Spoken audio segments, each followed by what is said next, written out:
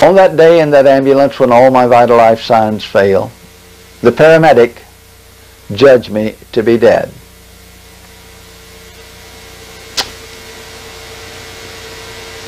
He picked up the radio microphone, he called the hospital ahead, he reported the patient has died. All the vital life signs have failed. Prepare the emergency room in an attempt to revive him, have a physician meet us on the ramp. But while those wonderful and marvelous medical people worked so diligently on this physical body, I wasn't even in it, and they didn't know it. Back there in that ambulance, every breath that came to me came on as a result of all the strength of my willpower. I fought as hard as I could to breathe in, and then just as hard to breathe out. Nothing was free, nothing was easy. When I'd left the little hospital, they did not know where the internal blowout was. And because they did not know where the internal blowout was, they would give me no painkillers. I had no painkillers in me. But I reached a state that I could not endure that pain. No human could. It was as though I was screaming to God with all my might for relief from that pain when the lights went out. Suddenly I crossed a veil of darkness so vast that in your wildest imagination you could never imagine what it's like to cross the veil. Now I'm not going to be able to tell you today what it's like to cross the veil because I don't have any words. Even if I had the words, you wouldn't have the capacity to perceive. But don't lose any sleep worrying over it because you're going to know. You're going that way one day. The Bible refers to the veil as the valley of the shadow of death. Some Christians refer to it as crossing Jordan. You see, the veil is not in this world, neither is it in the world to come. It's only the bridge, the way, the door of the valley between the two. When we leave this life and go to the life to come, we all will pass through the valley of the shadow of death. Since the veil is in neither world, there's no light in the veil at all. It's total and complete darkness. I suppose it's because I had never experienced total and complete darkness before. I suppose that's what momentarily made me feel abandoned, forsaken, all alone. When suddenly out of that vast darkness an object came, like a ticker tape suspended in space, just turning round and around before my eyes. It was a verse of Scripture right out of this Bible. As it began to turn, I began to read it. Hebrew chapter 9, verse 27. It is appointed unto all men once to die. After this, the judgment. This was God's way of supernaturally revealing to me that I had met my appointed time to die. I didn't want to die. I didn't leave home to die. I wasn't sick when I left home that morning. I left home to win an election. I was involved in a political campaign. I thought I had a chance to win that campaign. Certainly I wasn't expecting to die. I didn't want to die. Instantly the Holy Spirit began to intercede on my behalf. I didn't even recognize Him. I'd never been taught about the supernatural prior to this, although I grew up in a traditional fundamentalist Christian family, had been taught the principles of love, mercy, grace, and salvation, had never been taught about the supernatural, had never been taught about the devil, had never been taught about demons. Oh, I knew what the Bible said about the devil, I knew what it said about demons, but I never considered it to be very important because it wasn't part of my traditional upbringing or traditional training. And certainly the supernatural had never been part of my training. I had never even been taught about the extracurricular activities of the Holy Spirit. But one thing I had been taught, and that was to respect the authenticity and integrity of God's Word. You see, I believed God's Word. That was the one thing I had going for me. I believed God's Word. The next thing He did was flood my mind with the knowledge of the 8 separate individuals listed in this Bible that God had raised from the dead. There's 8 of them there. Suddenly I caught it, not wanting to die, Like Hezekiah, I cried out to God in a short and pointed prayer. I asked Him to extend my life. Immediately upon conclusion of that prayer, I had my first ever supernatural encounter. Although I didn't immediately see anything, out of that vast darkness a voice spoke to me. A supernatural audible voice. But what a voice! No human ear had ever heard this sound. Oh, how beautiful, how sweet, how totally captivating. If I had all the words in all the languages of all the world, I could never, ever describe this voice. How sweet, how totally captivating. You might even say hypnotic. The very tone of the voice itself testified the speaker was God. As the voice said to me, "Stop. Don't breathe. No more pain. Peace, rest, security. Just don't breathe." Well, for over 30 years I had professed to serve God. You can imagine what I'm going to do. My very best to obey. In one final attempt to obey, I tried to muster every ounce of strength I had. When all of a sudden, as though I screamed as loud as I could in my spirit as the realization hit me, "No! What am I doing? I just asked God to extend my life. I don't breathe. I'm going to die." "You're not God." With that exclamation, Satan fled from me.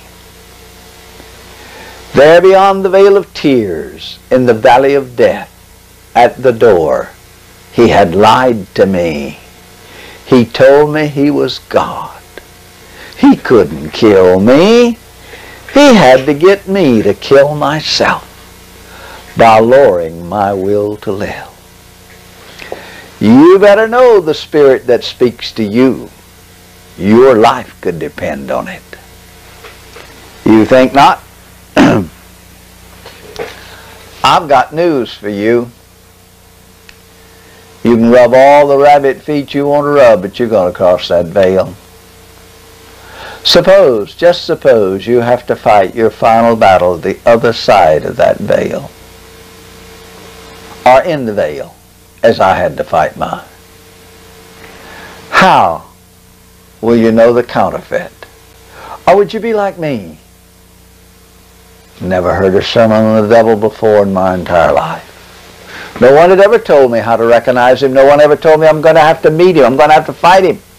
Every day, I'm going to have to meet him. Every day. I'm going to have to resist him. I'm going to have to overcome him. Or he's going to overcome me. It's a daily battle. When I resisted the devil and he fled from me, the angels were all around me. They had been there all the time. They'd never made their presence known until I resisted the devil. At that moment, they took my spirit out of my body, out of darkness into light. I had crossed the veil. I was on the other side. That old ambulance was going down the road. It had Howard Pittman's body, but it didn't have Howard Pittman. The angels of glory had Howard Pittman on the other side. Do we have a precedent for such a thing in God's Word? We do indeed. 4th chapter of Revelation. Where John's body was left on the Isle of Patmos, his spirit was carried into the spirit world. He was given a panoramic view of church history, brought back, put in his body, told to write about it, and he wrote the book of Revelation.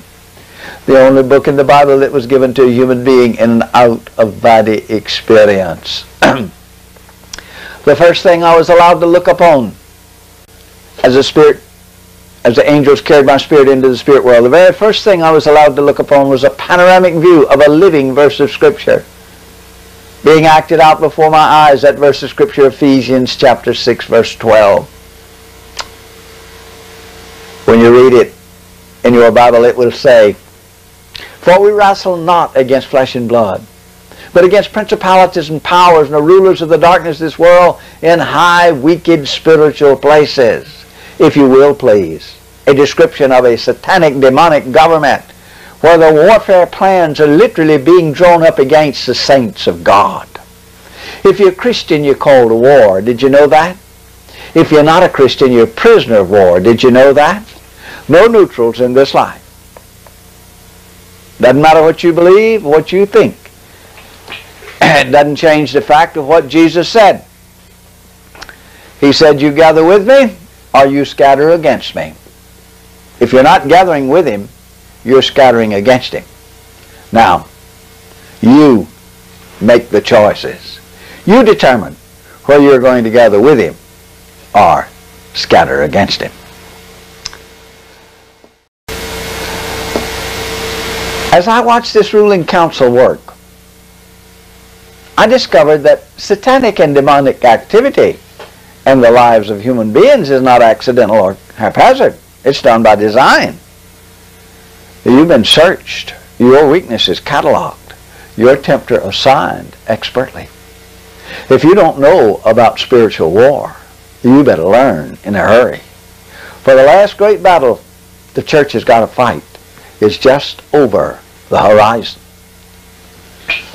The question I ask to you, O church, as soldiers of the cross, are you ready? Are you ready? Your adversary is ready.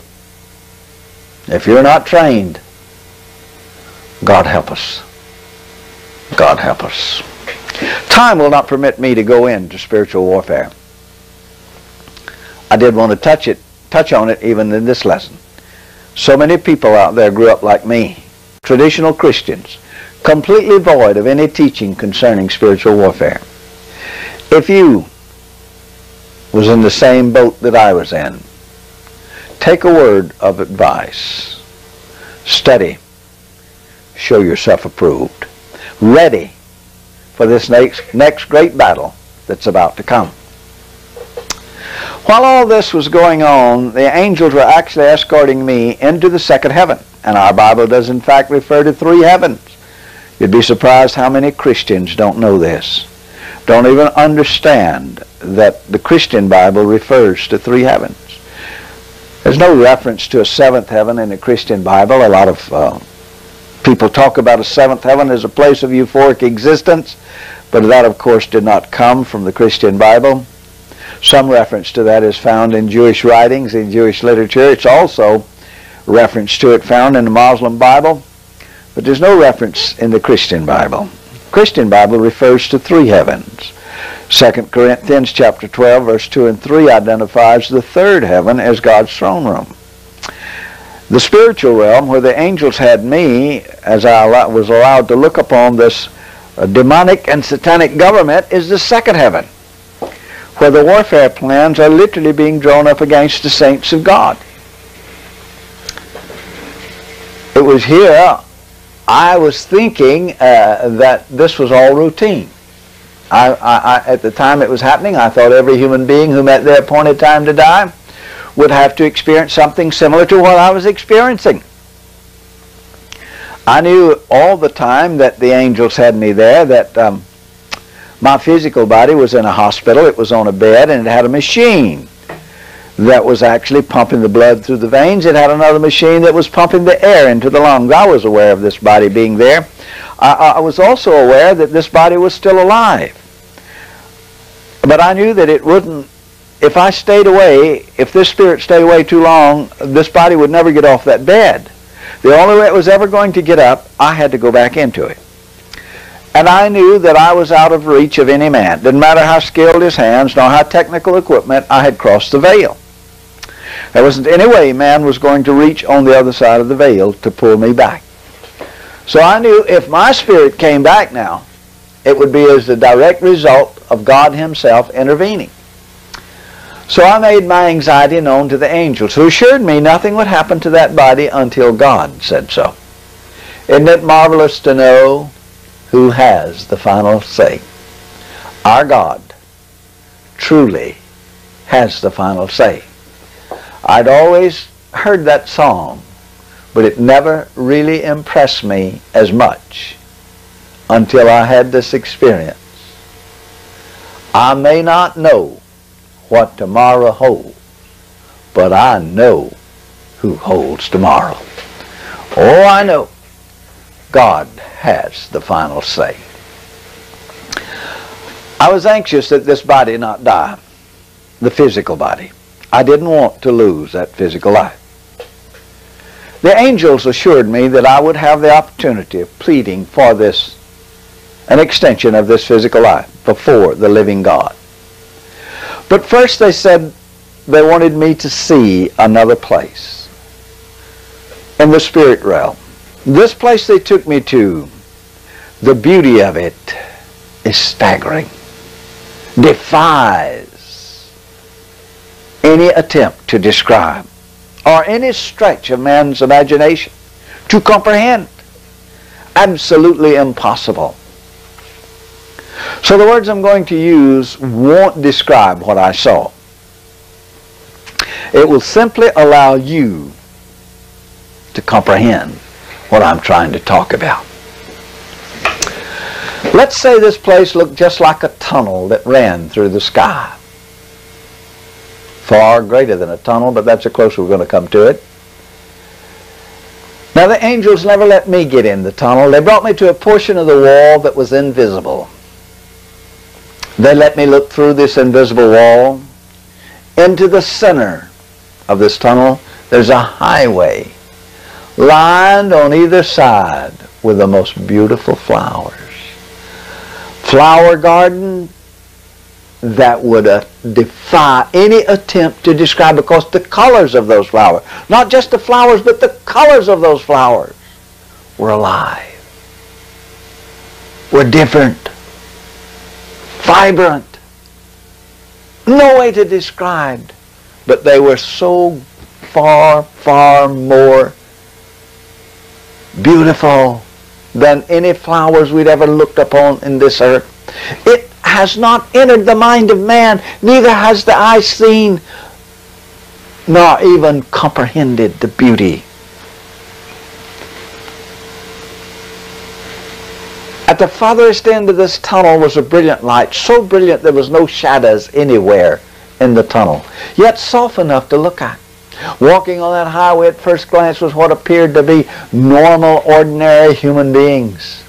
But as I looked at them closely, I realized they were not ordinary. They were super extraordinary. I say to the angels escorting me, "Who are they?" While they replied, "Those are God's children going home." Glory to God, I'd always known the Bible had talked about a heavenly highway, but I had never perceived that as being a literal place. I always thought that was figuratively speaking.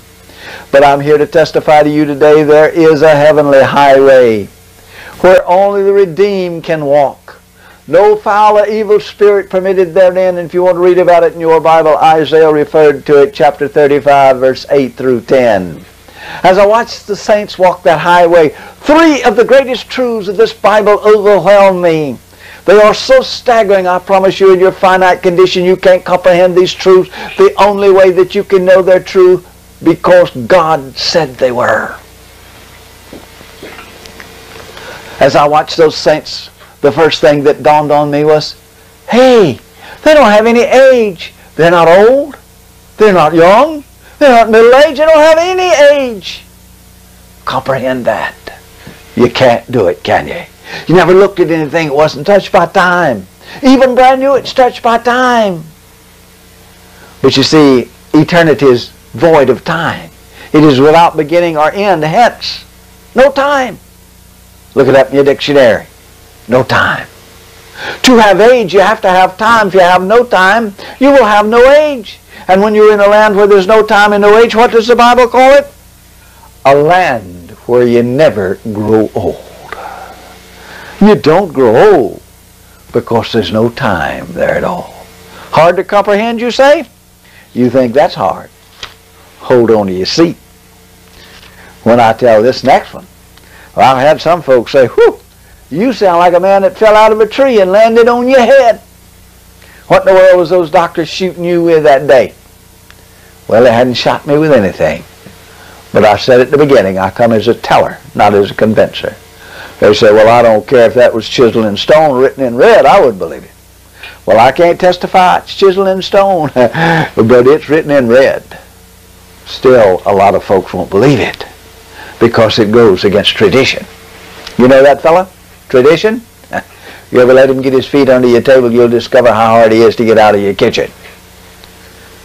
The next thing that dawned on me was, wow, they're neither male nor female. Oh. Some of you fellas have a hard time with this one, don't you? Jesus testified in Luke, well, first, 3 times in this Bible, written in red, Jesus Christ, Lord of Lords, King of Kings, testified. The first place he testified was in Matthew chapter 22, verse 15 through 33. The second place he testified was in Mark chapter 12, verse 13 through 27. The third place he testified to this truth was in Luke chapter 20, verse 27 through 37. Written in red, you won't be married in heaven.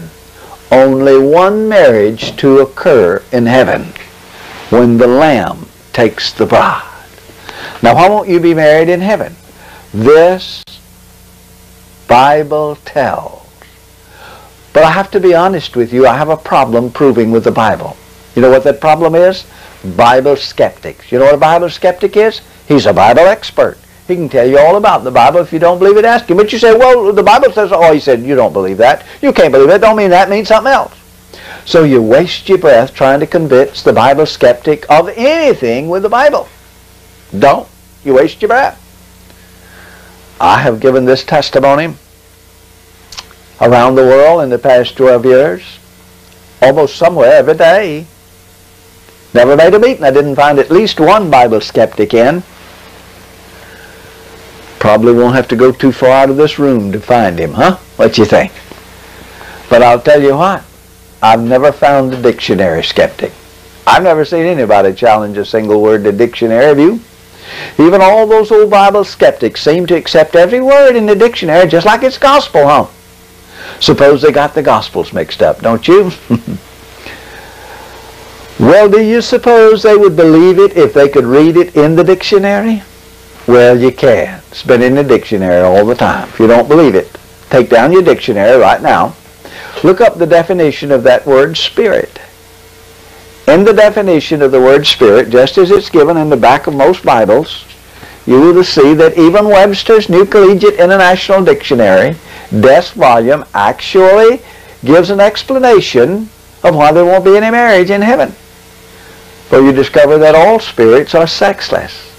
That sex was given to the mortal body for the purpose of reproduction. Immortal spirits do not reproduce, hence they are sexless. The third and final truth that I learned watching those saints walk the tunnel, suddenly it dawned upon me as I looked at them, I could not tell what they had been in physical life. I couldn't tell if they had been white, black, red, or yellow. Just like it says in Galatians chapter 3, verse 28. There is neither Jew nor Greek, there is neither bond nor free, there is neither male nor female, for you are all one in Christ Jesus. Immortal spirits are raceless. If you will accept God's Word, most people don't, goes against tradition, but if you will accept God's Word, this Bible teaches that in eternity, as an immortal spirit, you will be ageless, sexless, and raceless. But you will be the same unique individual there that you are here. You will know and be known just as you know and are known. You just won't look like there what you look like here. And after all, to a lot of us, that's good news, isn't it? Did you know this Bible says that you're going to change appearances 3 times in the course of your existence? You didn't know that? That's been in this book all these many hundreds of years. How long has it been since you read this book? Look over at 1 Corinthians chapter 15, verse 40. There it tells you there's a difference in the appearance of a celestial body and the appearance of a terrestrial body. But look at verse 44. Verse 44 is even much more graphic. It tells you you have a physical body as well as a spiritual body. As a spirit, you will have a body. You won't be out of like a puff of wind or a gob of fog, all out of shape, all out of form. You're going to have a body. See, the psychics today teach that the spirit is void of form, that it doesn't have a form or a body. That shows what God they're working for. This Bible, 1 Corinthians 15:44, tells us that the spirit does have a form. It does have a body. I was allowed to look at that spiritual body. It mimics a human body. It has a head, a torso, 2 arms, 2 legs, just like a human body.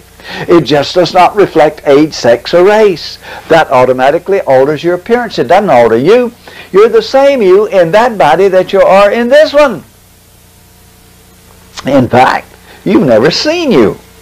You are an immortal spirit residing in a mortal body.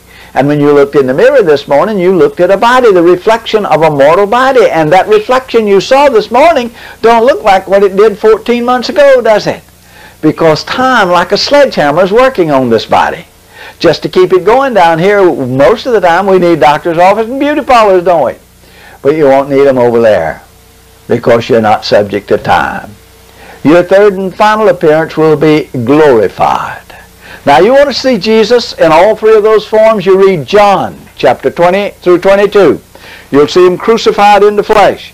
You'll see him raised in the spirit. You'll see him walk along the seashore glorified. He was the same Jesus all the way through. He had changed appearances from the flesh to the spirit to the glorified. But he was the same Jesus all the way through. You'll be the same. Your appearance will change. In the spirit realm, you won't recognize by appearance. You will recognize by spirit.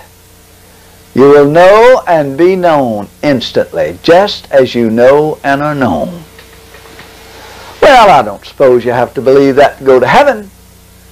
I just didn't want you surprised when you got there. I want you to know it's in God's Word, and it has been ever since we've had this Bible. I arrived outside of the gates of the 3rd heaven, ready to go and plead my case. The angels stopped me. They said, we brought you to that tunnel to perceive 4 truths. You saw only 3. Go back and look again.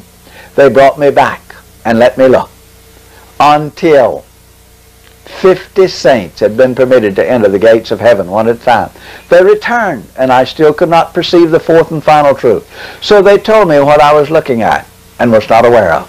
They wanted me to be aware of the number of the saints in the tunnel, the insignificant number. Matthew 7:14. For straight is the gate, and narrow the way which leadeth unto life, and few there be that find it. And then they told me what I was looking at represented one 15-minute segment of time where God had harvested out of the planet Earth. That 15-minute span of time, August 3rd, 1979, from 4:45 till 5 o'clock, approximating the distance and time from where the paramedic judged me to be dead in that ambulance until my body arrived at the hospital. In that approximate 15-minute span of time, these 50 saints had died the physical death in Christ, and their physical body was right where they died, but their spirit had gone home. Know that you are an immortal spirit. When this old flesh dies, the spirit's going to leave this body. No spirit can inhabit a dead body. Physical death expels all spirits. Your spirit will be released from that body the moment that body dies. That spirit won't go to sleep in the grave with the body. It's going home. The angels let me look. Now, you won't go home by the way of the grave. You won't even make it to the cemetery. Don't you fear the grave. You won't know the grave. Saved or lost, there's a place for you on the other side of that veil. Although if you're lost, the grave would be a welcome respite. But you won't know the grave. That spirit will go home.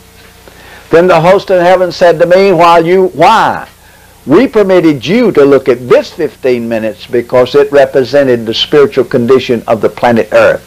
They said to me, along with those 50 saints who died in that 15-minute span of time, 1,950 other humans had also died with them, but they were not there.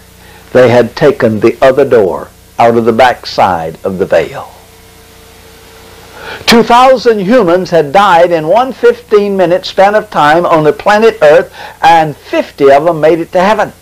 97.5 never made it. Only 2.5% made it. Matthew 7:13, for broad is the gate and wide is the way that leadeth to destruction, and many there be which go in thereat.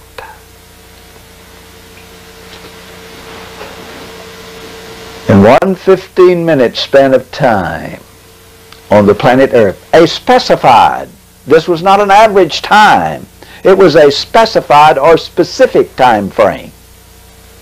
Those 50 saints that died in that specified time represented God's whole harvest on the planet Earth. Had August 3rd, 1979 been the day the trumpet would have blown so loud it would awaken the dead, Jesus would have found 2.5% of the planet Earth ready to go home.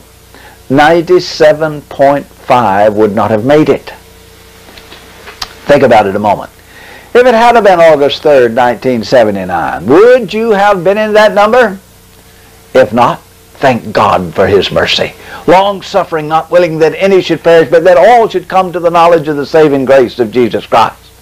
But there is a time already appointed beyond which there will be no extension. If you don't know what your priorities ought to be, ask me. I know. I leave that between you and God. I arrived outside of the gates of heaven ready to go in and plead my case. I'd been there the second time. The angels stopped me the second time. They said, now, if you go in those gates, you can't come out. You'll have to stay till He brings you back. But I said, if I can't come out, that means my physical life's over. My body won't get up off that bed. And I didn't get a chance to plead for my physical life. The angel said, then you stand here, talk to Him, and He will hear you. Boldly I came to the gates. As I looked up, I could not even see the top. I began to plead to a God I could not see. No sound in all of heaven save the sound of my plea. When I finished, then God spoke to me in an audible voice. I'm going to quote for you verbatim part of what God said as He spoke to me that day. The rest I'll paraphrase. I want you to know when I quote the living God, that where I'm quoting Him verbatim, it will certainly be in quotation marks. Otherwise, the conversation will be paraphrased. And I do this because of the many things I found out that day. One, I shall never forget how our God is extremely displeased with many modern Christians who continue to insist upon misquoting Him. Now, God does not mind being quoted, but He hates to be misquoted. He hates it so much that He said in Deuteronomy chapter 18 verse 20, but the prophet which shall presume to speak a word in my name, which I have not commanded him to speak, or that shall speak in the name of other gods, even that prophet shall die. Unquote. Many people say, well, see right there, that proves he didn't mean it, because look, every Sunday you see television preachers lie in God's name and they don't die. Well, you might say that, but see, I happen to know the Bible said in Ecclesiastes chapter 8 verse 11 that God does not always speedily execute His sentences, but execute them He will.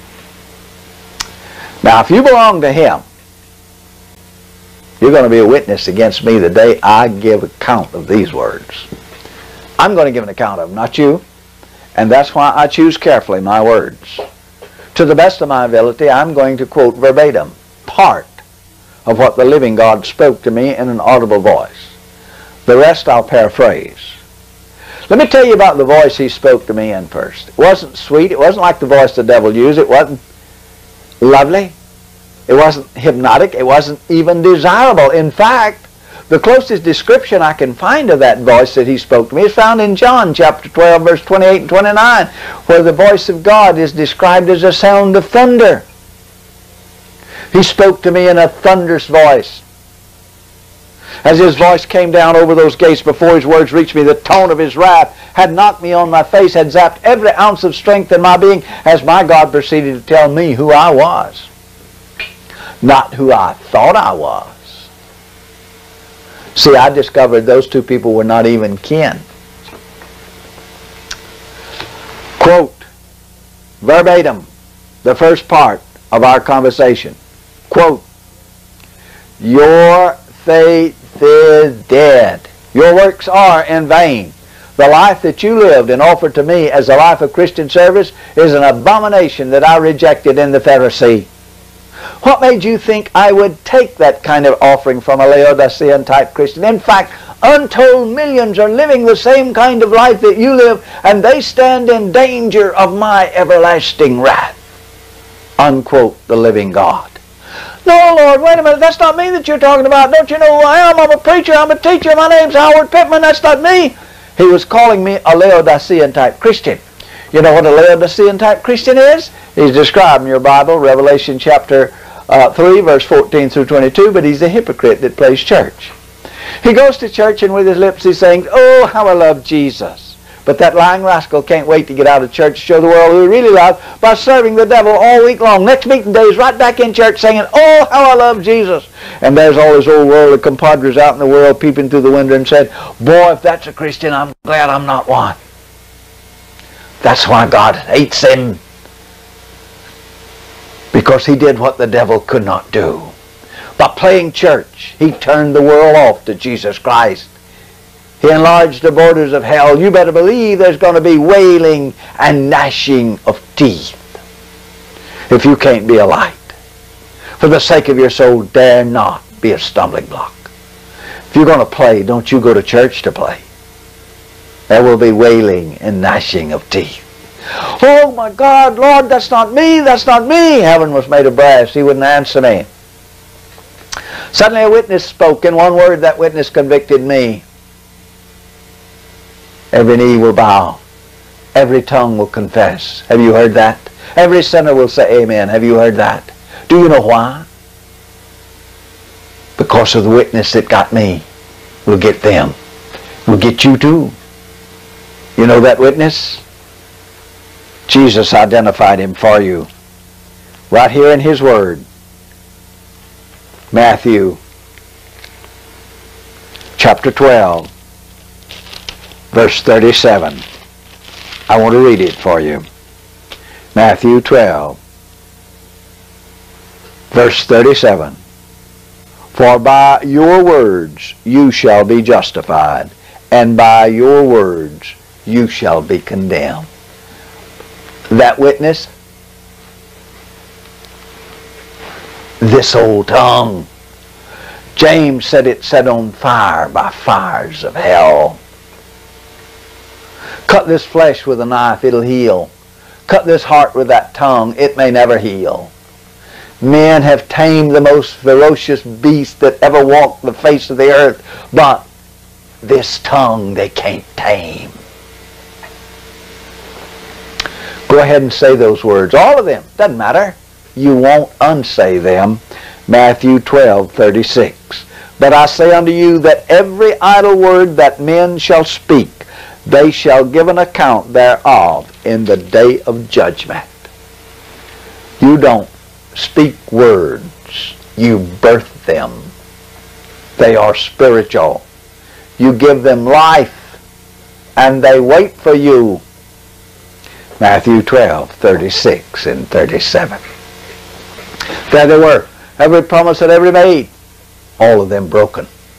In 30 years of service, I never had one single promise intact. Not one. 30 years of service. Every one of them I had managed to break somehow. Every one of them. Even the most sacred vows I had made to my own family. None of them intact. There they were. Every promise I'd ever made, every word I'd ever spoken. It is me. That's me. That's really me. But Lord, don't you understand?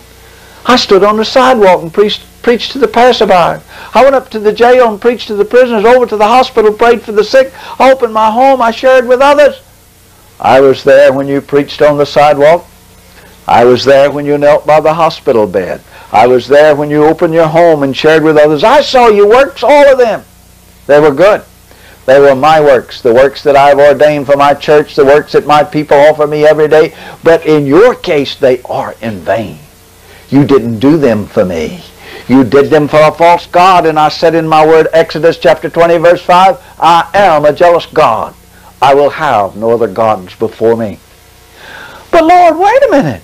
Wait a minute. I didn't do them for a false God. I did them for you. I called you Lord every day.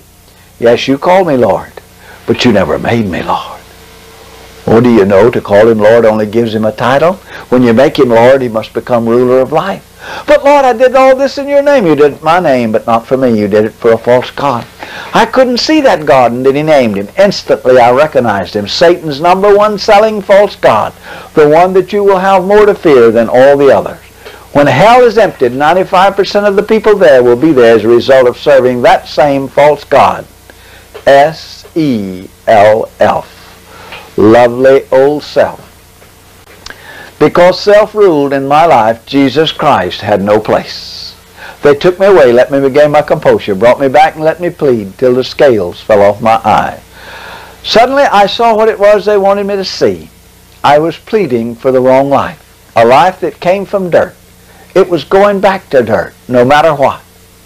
But housed within that life was an immortal life, a life that would never end, a life that was precious to him. The Lord that made all of this had before him in my person the least, smallest, insignificant creature in his entire kingdom. And he hurt for me. He hurt for me. Nothing mattered now. Not my life. Not my soul. The only thing mattered now, I not hurt my Father again. When this life mattered not to me, he gave it back, sent me back to do what I've done. Touch on 5 quick points and we're going to close. I have a 5-point message to the church. I had to share with you my testimony so that you would understand my authority to deliver this tough message to the church. Let me tell you about my commission. He gave me a limited commission. He placed 2 restrictions on me. Restriction number 1 was that I could not ask anyone to hear this, but I must go tell whoever I'm asked. Restriction number 2 was that I couldn't ask for help. Why would he do this? Why would he place these kind of restrictions on anyone? Had to do with a restricted commission that he was going to give me. You know what commission he gave the church. He sent the church in the world to preach the gospel. The church does not have to wait for an invitation. It can ask anybody to help them because they've been sent to the entire world. He wasn't going to bring me back to preach the gospel to the world. In order to do that, he would have to take the commission away from the church and give it to me. He wasn't about to do that. He had already given it to the church. He was going to give me a limited commission. He sent me back in the world, but not to preach the gospel to the world. He sent me to the church with a message of warning. He wanted them to hear this warning one more time. Since I would not always know where his church was, and he would, I would not have the liberty of choosing my audience. He would choose them for me. All I had to do was accept every invitation that came, put it on my schedule. If it didn't come from him, he'd close the door before I got there. If it came from him, no man would close the door. He gave me 9 months to prepare for this mission, from August 3rd, 79 to May 7th, 1980. On the 7th day of May, he said, now go. Within 36 months, this testimony had reached every continent on earth. Basically, it's been told on most every major Christian radio and television network in North America and most of the world. At least one fellowship of almost every Christian denomination in North America and most of the world.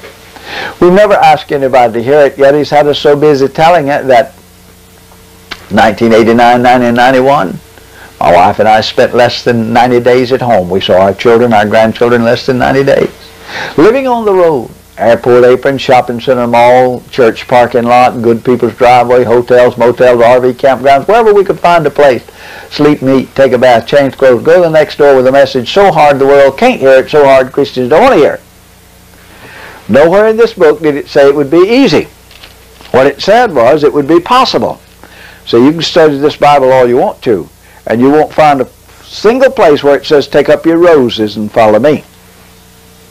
What it says is take up your cross and follow me. Not many modern Christians are looking for a cross. Is the servant any greater than the master? The 5 points we're going to close. Point number 1, this is the Laodicean church age in which we live today, where the overwhelming majority of so-called Christians, I'm sorry to report to you today, are just that, so-called.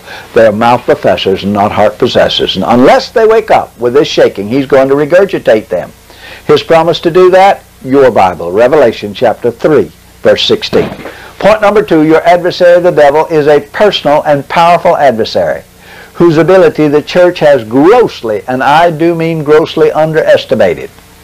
I'm going to give you one piece of evidence to consider. If that don't touch you, nothing will.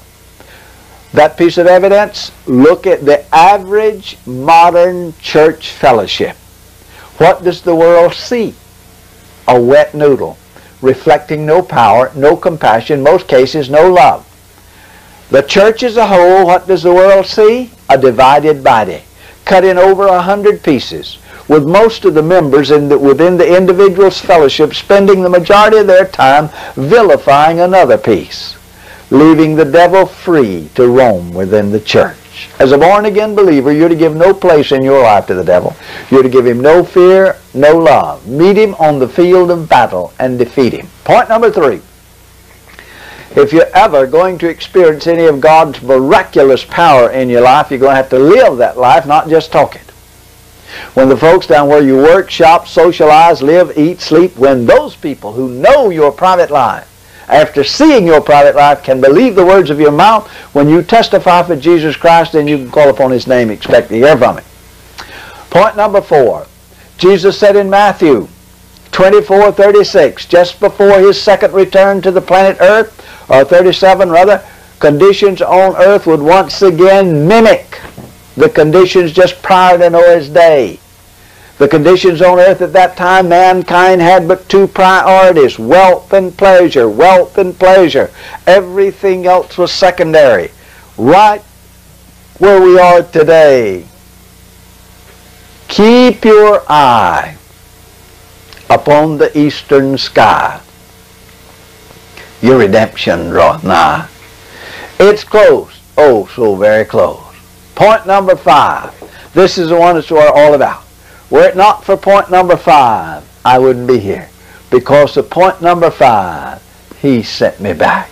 He's recruiting an army, and I'm one of his recruiting sergeants. He's going to shake this world one more time. He said in Ephesians chapter 5, verse 27, I will have me a glorious church, without spot, wrinkle, or blemish. Look about you, little church. What do you see? A spotted church. No matter how much fanaticism, you see a spotted church. I'm here to tell you, he's not going to marry this bride until he cleans her up. She's got a putrefied garment on. He's going to have him a spotless bride. Ephesians 5:27. How is he going to do that? Just like John. John is quoted by Matthew chapter 3, 11 and 12, saying, I indeed baptize you with water unto repentance, but he that cometh after me is mightier than I, whose shoes I'm not worthy to bear. It is he who will baptize you with Holy Ghost and fire. Little church, you've had the water. Little church, you've had the Holy Ghost. Get ready, little church. Yonder comes the fire. The third and final baptism. Just a teeny problem with a few of us in this church. Little bitty problem. It's going to take a blowtorch. He's going to have to scorch us up one side and down the other to make us turn loose this world. But if you think God can shake this world with carnal-minded Christians, I invite you to read the book one more time. Read the book one more time. I didn't mean to hurt anyone or belittle anyone or insult anyone. This is a hard message. The kind of message that you can hear from no man. You can only hear this message from God's announcer. And no man announces for God. He didn't send me back to announce this message to you. He sent me back to confirm it. To those who have ears to hear what the Spirit is saying to the church, I'm here to confirm it. See, the Holy Spirit's God's announcer. Dearly beloved, if you're out there today and you've never made a public commitment to Jesus Christ, or if you've made a public commitment to Him and you've been in a backslidden condition, now you're worried about your salvation, or perhaps you're just under an extra heavy ordinary attack of doubt. For whatever it is you're doubting your salvation, the Lord has given you an opportunity this day to make that commitment and set it right. If you're looking at your television screen right now, or you're listening to this on audio cassette, just lay your hand on the radio or the television, or grab hands with someone else if you're in the audience, and repeat after me this little prayer, and just say it with all of your being to your Heavenly Father. Father, we thank you for your word, in which you said to us, if we would believe in our heart, confess with our mouth, and repent with our life, you would save our soul. This day, this night, this morning, this time, I believe in my heart. I confess with my mouth. I trust you with my mind so that I might repent with my life. Therefore, I stand on your word. According to that word, that same word, I now receive this salvation. I accept your forgiveness. I thank you for saving my soul. Now, Father, I know there are some of us here who had tried to play a game with you by trying to hide from you part of our private life, which we only called you Lord but did not make you Lord. For this act, we publicly repent. We invite you in our life to be the Lord of all our life, every day of our life. Give us wisdom to detect the enemy and grace to defeat him. Because you said it in your word, we believe it in our heart. Because of this day, we now receive it in our heart. In your precious name we pray. Amen and amen. God bless you, each and every one. Thank you so very, very much for your kind attention today. Until we meet, here or there, God be with you.